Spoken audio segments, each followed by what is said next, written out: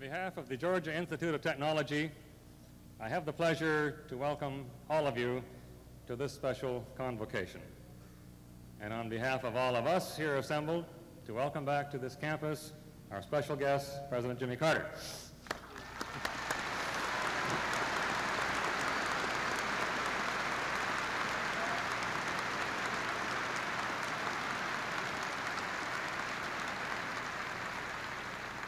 We shall open the convocation with the invocation by Carlton Parker, Director of the Georgia Tech YMCA.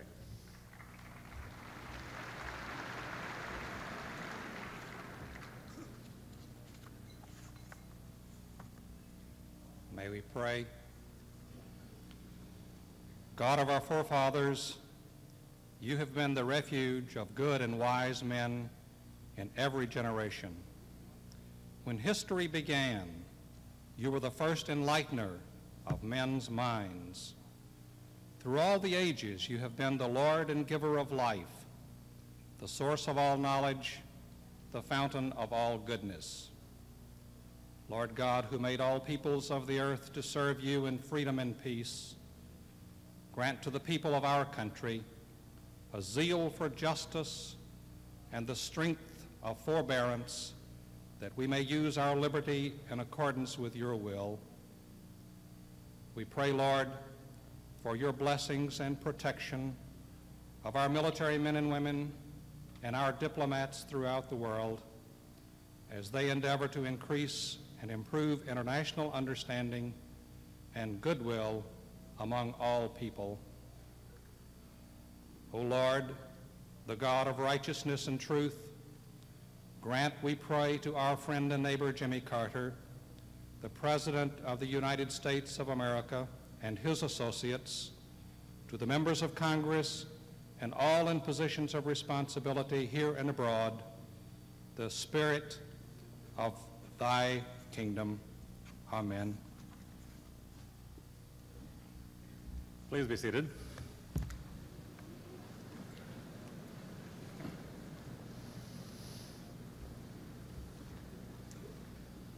May I now present the Chairman of the Board of Regents of the University System of Georgia, Milton Jones of Columbus.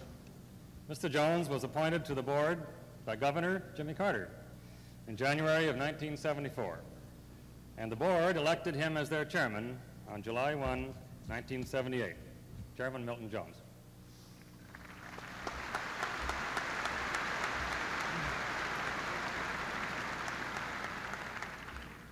Thank you, President Pettit, President Carter, other distinguished guests. It is appropriate that the first honorary degree to be conferred by a unit of the University System of Georgia in 41 years be awarded by Georgia Tech, for Tech has long been in the forefront of Georgia's institutions of higher learning and among the leading engineering schools of the nation.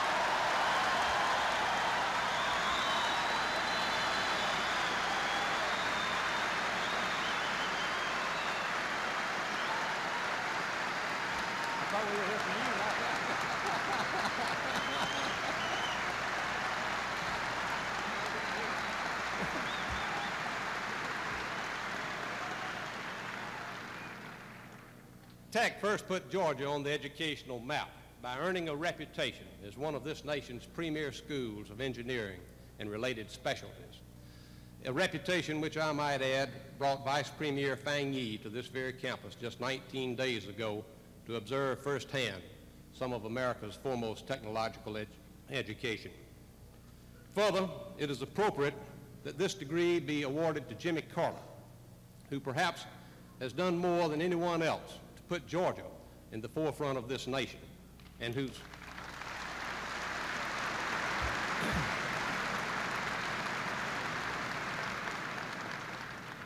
whose own personal pursuit of excellence received a significant boost at this campus. Much has been said over the fact that Jimmy Carter is the first president ever from Georgia and the first in 130 years from the South. But perhaps not enough has been said about the fact that he is one of a few men with a technical and engineering training and background that has reached this nation's highest office. This training is critical in his approach to many technical and scientific problems with which he must of necessity deal every day. and it is further evident in the cool, calm, disciplined, scientific approach that he brings to all problems. It is education of the kind that is offered at Tech that has put this nation in the first rank in technological progress, in technical research, in defense development, and in industrial output. It is men such as Jimmy Carter who have put this nation first and kept it dynamically moving in this world, such as with the recent initiative regarding China and all of the opportunities which that offers. While it is true that the Board of Regents of the University System of Georgia had to amend the policies of the university system so as to allow the conferring of honorary degrees upon former students of ours who achieved the office of presidency, such has not always been the case. Henry Neal advised me, he's our executive secretary, and he advised me yesterday that contrary to what I had thought prior to yesterday, there had been one previous honorary degree awarded by a unit of the University System of Georgia. It was a doctorate of laws awarded in Athens by the University of Georgia in 1938. While its recipient never attended the University of Georgia and obviously would not have qualified under the day's policies, he did have certain things in common with President Carter. First, he was a farmer. He owned a farm in Meriwether County, Georgia, which some of us think is the prettiest county in the state. Secondly, he did serve as President of the United States. His name was Franklin Delano Roosevelt.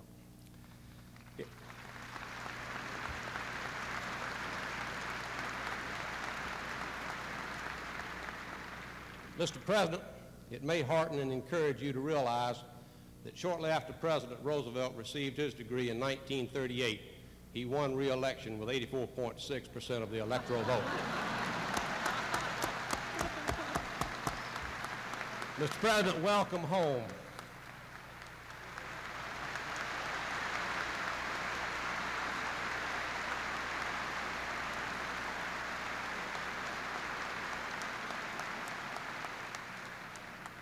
Thank you, Mr. Chairman. In 1942, a young freshman from Plains enrolled at Georgia Tech and attended here until he received an appointment to the Naval Academy in 1943. I believe it is more widely known that he later became President of the United States. Thus he meets, and indeed far exceeds, the requirements of the Board of Regents to receive this exceptional degree. He has practiced well and publicly championed the kind of analytical but humanely based education which we feature at Georgia Tech. The Academic Senate, at its regular meeting on August 22, 1978, voted to recommend him for an honorary Doctor of Engineering degree. I shall now ask that the candidate be brought forward by the Chancellor of the University System, Dr. George L. Simpson, Jr.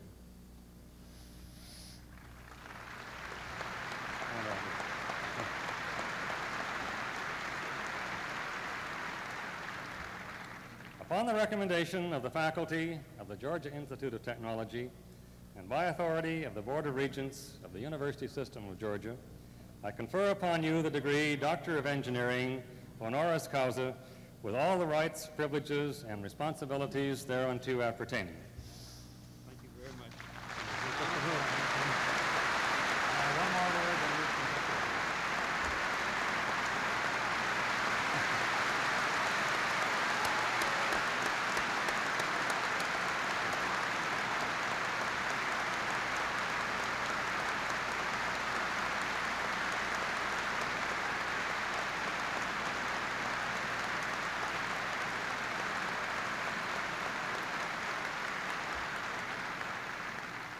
Mr. President, we seek to honor you in this conferral, but you honor us greatly in accepting it. Thank you very much.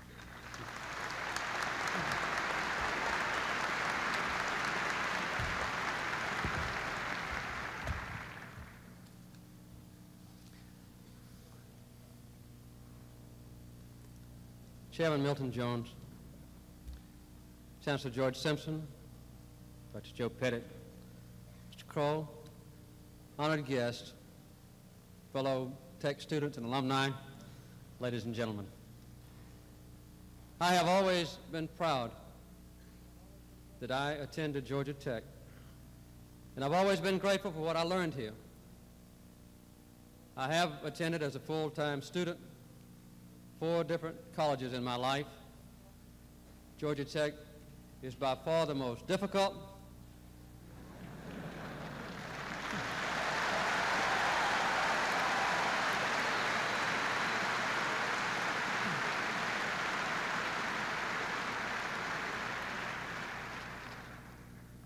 and a number of years ago I decided that my being elected president was the only way that I would ever have a chance to get a degree from Georgia Tech.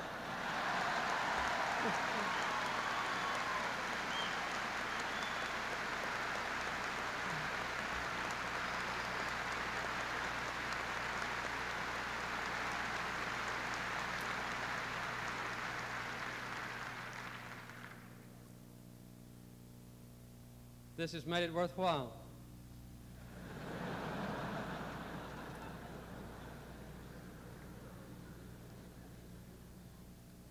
I remember when I first came to Tech, the entire world was at war. Our nation was under attack on 2 fronts and was desperately gearing up for a total war effort that we had not known since we fought each other in the 1860s. In 1942, 1943, it was not yet a time for victories for the United States nor for our allies. And many people feared that Western democracies might be overwhelmed. We now face a very different world from the world in which I came of age. The old empires are gone, and the maps are covered with new and developing nations with names that we had then never heard. But one thing has not changed as much as I had hoped. It's still a world of danger, a world in which democracy and freedom are still challenged, a world in which peace must be re-won day by day. Too many people still lack the simplest necessities of life, and too many are deprived of the most basic human rights. As the events of recent days have shown, peace remains a fragile thing, vulnerable to assaults from all sides. Disturbances in Iran, the Western Indian Ocean, and Southeast Asia are a challenge to our determination and our leadership.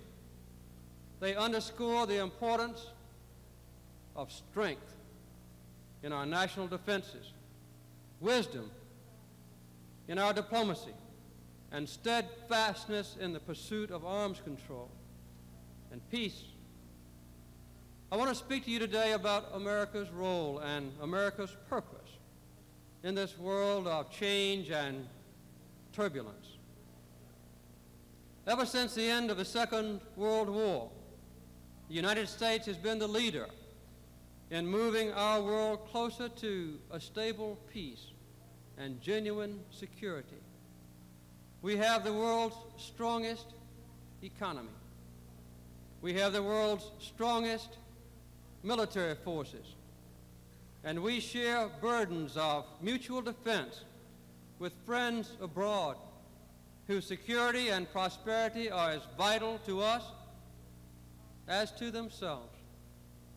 With our strong allies, we have succeeded in preventing a global war for more than 1/3 of a century, the longest period of general peace in modern times. And as President of the United States, I am determined to keep our nation at peace.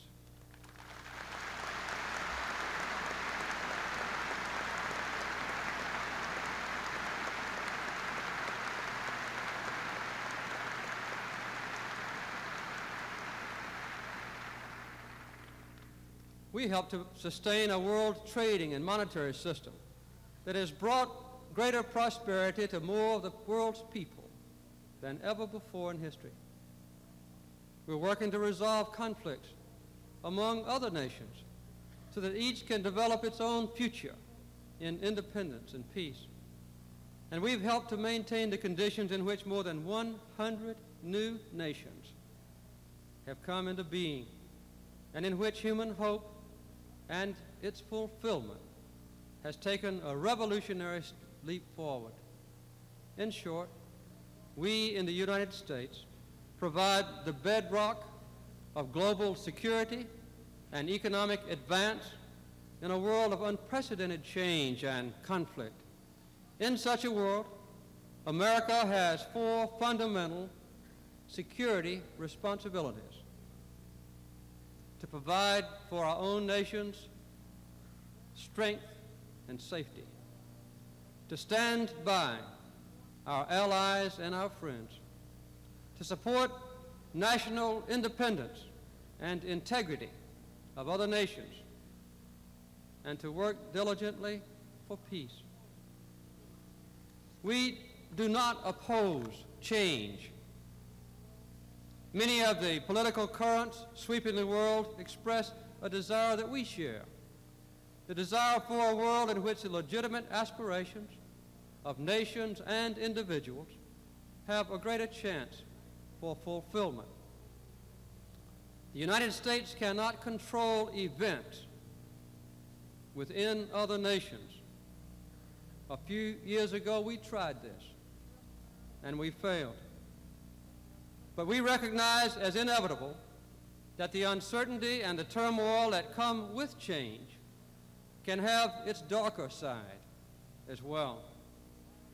We saw this in a senseless act of violence last week in Afghanistan, when a brave and good man, Ambassador Adolph Dubs, gave his life in the performance of his duty as a representative of the United States. As we meet here today at Georgia Tech, enjoying the blessings of freedom and peace, we must remember that we are indebted for those blessings to the sacrifice of men and women like Spike Dubs. We also see the darker side of change, when countries in turbulence provide opportunities for exploitation by outsiders who seek not to advance human aims, but rather to extend their own power and their own position at the expense of others. As I speak to you today, the country of Iran, with which we have had close relations for the last 30 years, is in revolution. It's been our hope that Iran could modernize without deep internal conflicts, and we sought to encourage that effort by supporting its government, by urging internal change toward progress and democracy, and by helping to provide a background of regional stability. The revolution in Iran is a product of deep social, political, religious, and economic factors growing out of the history of Iran itself. Those who argue that the United States should or could intervene directly to thwart these events are wrong about the realities of Iran. So too are those who spout propaganda that protecting our own citizens is tantamount to direct intervention. We have not and we will not intervene in Iran, yet the future of Iran continues to be of deep concern to us and to our friends and allies. It's an important nation in a critical part of the world, an immediate neighbor of the Soviet Union, a major oil producer that also sits beside the principal artery for most of the world's trade in oil. And it is still a significant potential force for stability and progress in the region. Iran is a proud nation with a long history, more than 2,000 years of struggle to establish and to guarantee its own freedom. The independence of Iran is also in our own vital interest and in the interest of our closest allies, and we will support the independence of Iran.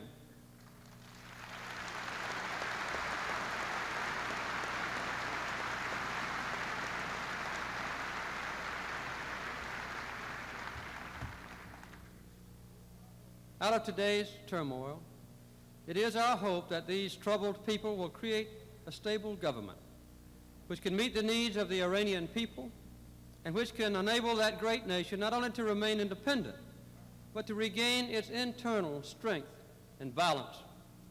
We are prepared to support that effort as appropriate and to work with the Iranian government and the people as a nation which shares common interests and common aspirations with us.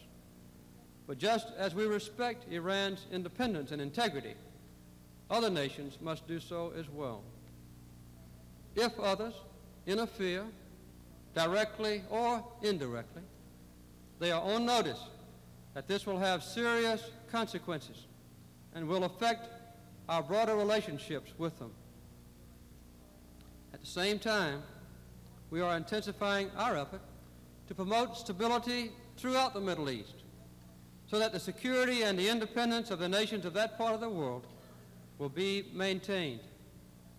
At my direction, the Secretary of Defense recently carried out comprehensive consultations in Israel, Egypt, Jordan, and Saudi Arabia concerning the security of that region. We are determined to work with these nations and with others to put the peaceful development of the region on a sound and a lasting foundation. Recent disturbances in the region have underlined the need to work even more urgently towards peace between Israel and its Arab neighbors. To this end, Israeli and Egyptian negotiators, the foreign ministers of both countries, will return to Camp David tonight at the invitation of the United States.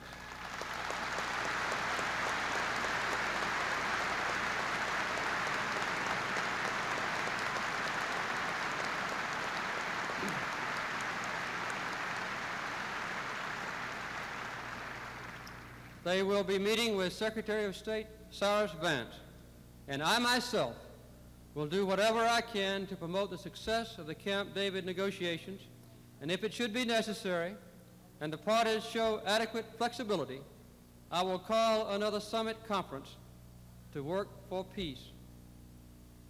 I urge all leaders throughout the Middle East to recognize the vital importance for their region for these talks to succeed. For us in the United States, any crisis in the Middle East has the most immediate and serious consequences. But we are also deeply concerned by what is happening now in Southeast Asia. The same principles of American policy apply. We support the independence and integrity of the regional nations. We will stand by our friends, and we will continue as a nation to work for peace.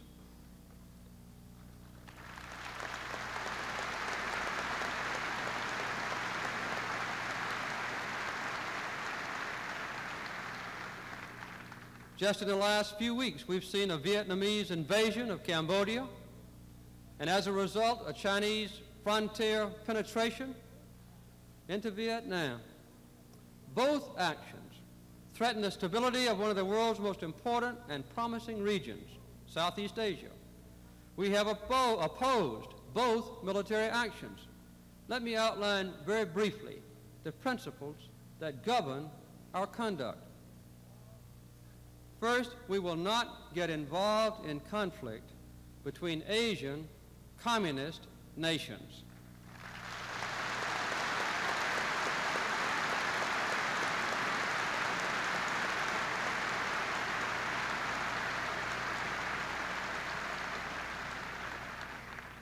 Our national interests are not directly threatened, although we are concerned, of course, at the wider implications of what might happen in the future and what has been happening in the past.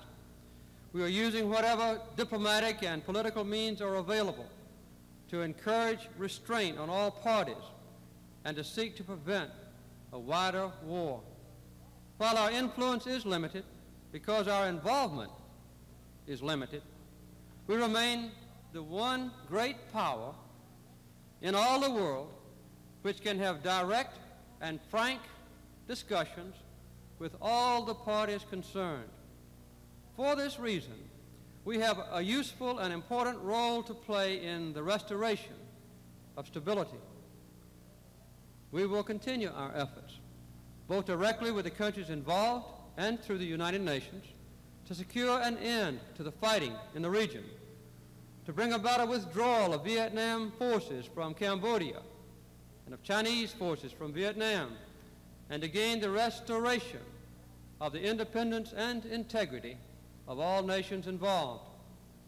At the same time, we are continuing to express our deep concern that this conflict may widen still further, with unforeseen and grave consequences for nations in the region and also beyond. In any event, the United States is fully prepared to protect the vital interest of our people wherever they may be challenged. We are in close consultation with our friends and allies in the region, especially the members of the Association of Southeastern Asian Nations, the ASEAN nations. Their continued stability and prosperity are of great importance to us. The normalization of relations between the United States and the People's Republic of China is already an accomplished fact and will not be reversed. This was the simple, long overdue recognition of the reality of the government in Peking. In the last few days, we've consulted directly with leaders around the world and with our own congressional leaders as well about events both in the Middle East and Southeast Asia.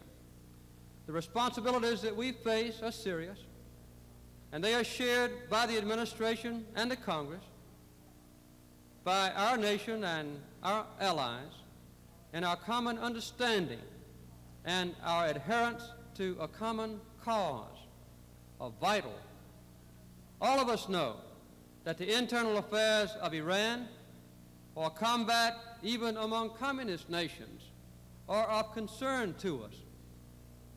Many nations are troubled, even threatened by the turmoil in Southeast Asia and in the Middle East.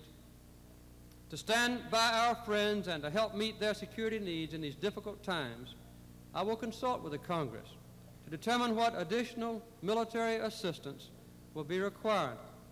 This added measure of support is crucial for stability throughout the Indian Ocean area. And let me repeat, in the Middle East, in Southeast Asia, and elsewhere in the world, we will stand by our friends, we will honor our commitments, and we will protect the vital interests of the United States. And you can depend on it.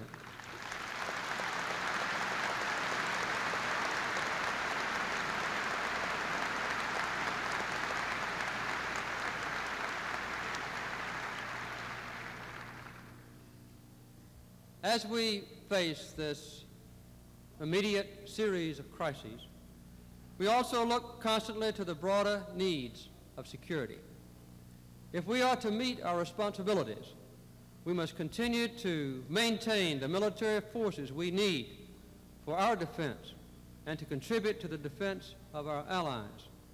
This year, I have proposed a substantial real increase in the defense budget. The events of recent weeks underscore the responsibility of the Congress to appropriate these funds in full. There must be no doubt that the people of the United States are fully prepared to meet our commitments and to back up those commitments with military strength.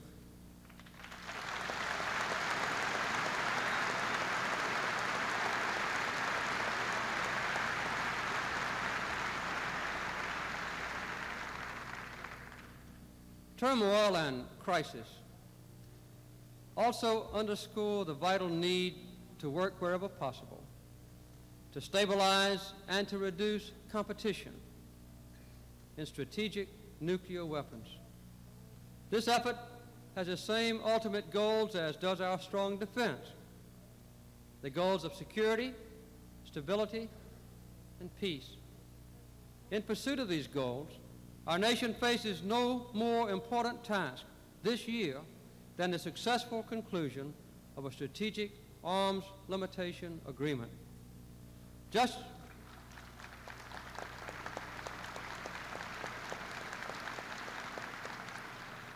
as we work to support national independence and to aid our friends and allies in times of trial, we must work to regulate nuclear arms capable of threatening life throughout this planet. For a SALT agreement is a fundamental element of strategic and political stability in a turbulent world. Stability which can provide the necessary political basis for us to contain the kinds of crises that we face today and to prevent their growing into a terrible nuclear confrontation. After more than 6 years of negotiation conducted by 3 different presidents, agreement has now been reached on most of the major components of a sound and verifiable SALT II treaty. The emerging agreement will establish for the first time equal numbers of strategic arms for both sides. It will thus reverse the Soviets' numerical advantage, which was temporarily established in SALT I Treaty of 1972, when they had about a 40% built-in negotiated advantage. To reach these new levels, the Soviets will be required to reduce their overall number of strategic arms. Over 250 Soviet missiles or bombers, about 10% of their strategic forces, will have to be destroyed or dismantled. At the same time, because we are now well below the agreed ceiling, we could substantially increase our own operational strategic forces. The SALT II agreement will also provide negotiated limits on building new types of weapons and limits on the improvement of existing ones. The so-called qualitative arms race can be controlled. SALT II will limit the size of land-based missiles and the number of warheads that can be placed on them. Without these limits, the Soviets could vastly increase the number of warheads on their large land-based missiles, with grave implications to the strategic balance. SALT II will therefore contribute to our ability to deal with the growing vulnerability of our land-based missiles.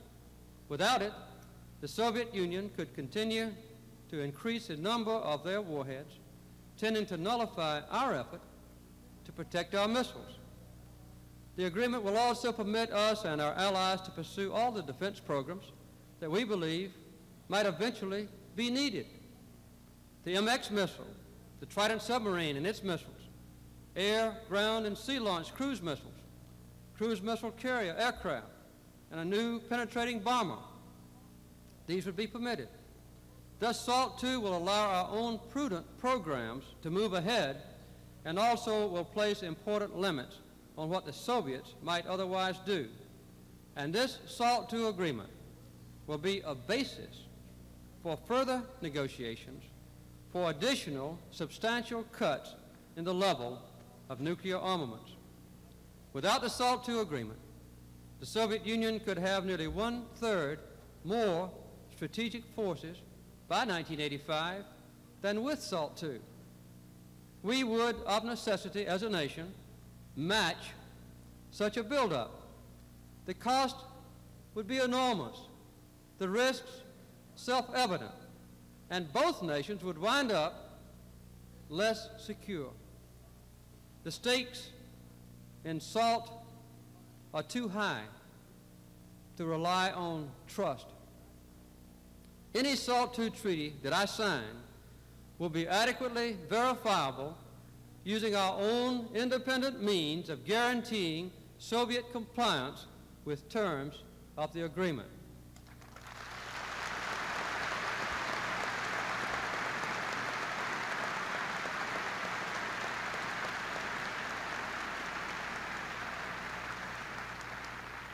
SALT II will specifically forbid any interference that would impede our ability to verify compliance with the treaty. Any effort on the part of the Soviet Union to interfere with our verification activities would be a detectable violation of the agreement itself and an early signal of any possible cheating. Finally, let me put this agreement in the context of our overall relations with the Soviet Union and the turbulence that exists in many parts of the world. The question is not whether SALT can be divorced from this complicated context. It cannot. As I have often said, our relationship with the Soviet Union is a mixture of cooperation and competition. And as President of the United States, I have no more difficult and delicate task than to balance these two. I cannot and I will not let the pressures of inevitable competition overwhelm possibilities for cooperation.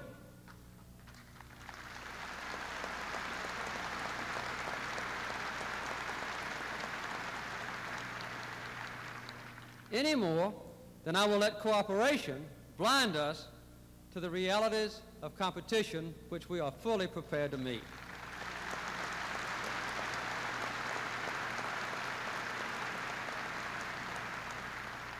Because this carefully negotiated and responsible arms control agreement will make the world safer and more secure, it is in our national interest to pursue it, even as we continue competition with the Soviet Union elsewhere in the world. Therefore, I will seek both to conclude this new SALT agreement and to respond to any Soviet behavior which adversely affects our interest. To reject SALT II would mean that the inevitable competition in strategic nuclear arms would grow even more dangerous. Each crisis, each confrontation, each point of friction, as serious as it may be in its own right, would take on an added measure of significance and an added dimension of danger, for it would occur in an atmosphere of unbridled strategic competition and deteriorating strategic stability.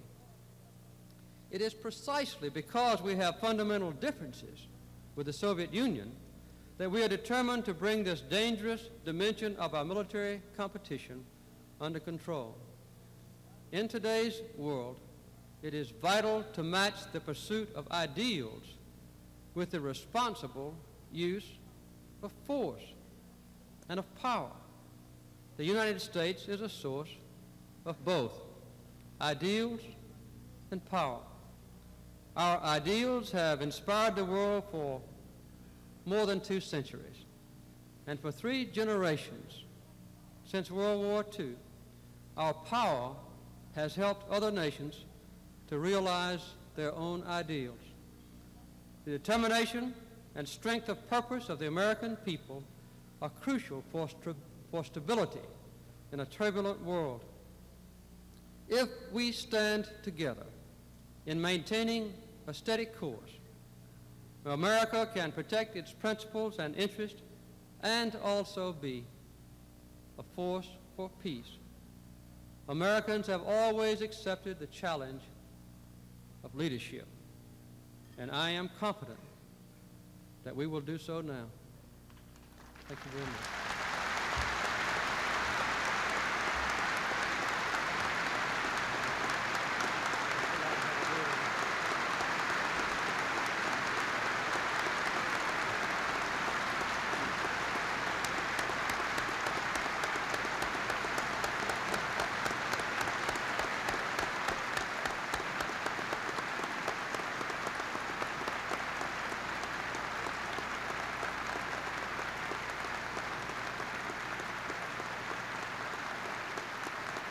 Please be seated.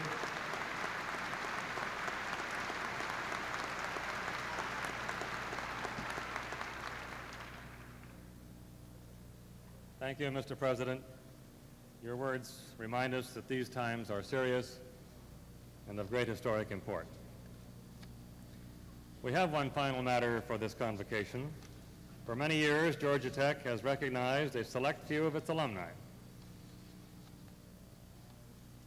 To recognize their exceptional service to the nation, to the state of Georgia, or to this institution. You have been selected to be so recognized and to receive the Alumni Distinguished Service Award. I would point out that in academic circles, the term alumni includes both those who attended and those who graduated. Both we and Jimmy Carter have proudly and publicly acknowledged his alumni status for a long time. And of course, at this ceremony a short while ago, we did graduate him. I now ask that the recipient of this award be brought forward by Bernard Kroll, President of the Georgia Tech National Alumni Association.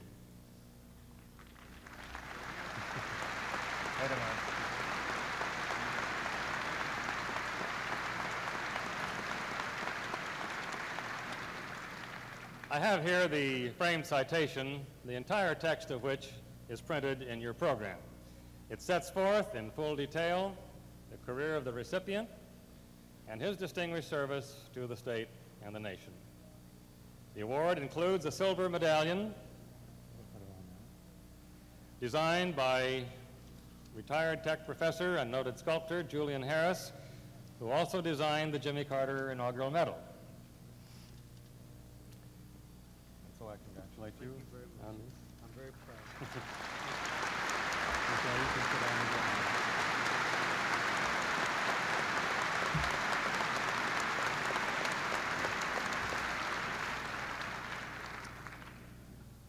We have come now to the closing of this most special convocation. When the singing of Georgia Tech's alma mater commences, you will please rise and then remain standing for the benediction. The platform party will leave the platform. We respectfully ask that all of you remain at your seats until the President and his party have left the hall. The alma mater, please. O sons of Tech, arise, behold the banner as it reigns supreme. For from on high the white and gold flames in its triumphant gleam. The spirit of the cheering throng resounds with joy.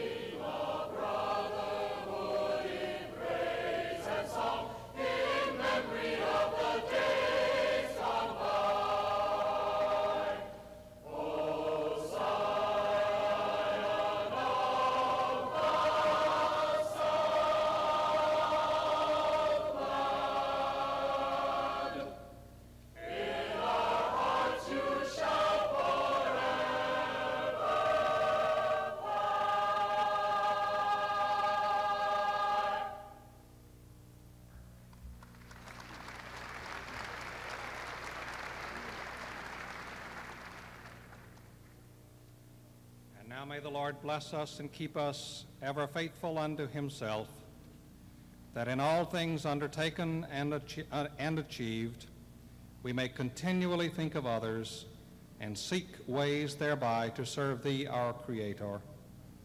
And now, O Lord, for all the blessings of life, and especially this day, we offer thee praise, honor, and glory. Amen.